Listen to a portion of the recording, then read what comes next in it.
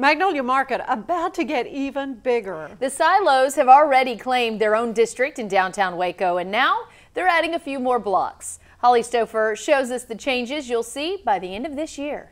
Even on a Wednesday afternoon in June, people make their way to Magnolia Market. Real blast. It was a lot of fun.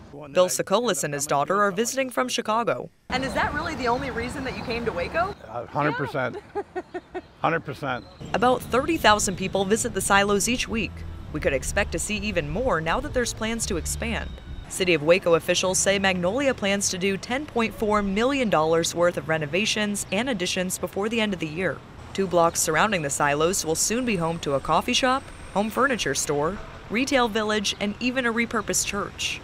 I love their style. Sokolis works in construction himself. He appreciates Chip and Joe's quality of work and the mark they're leaving on the city.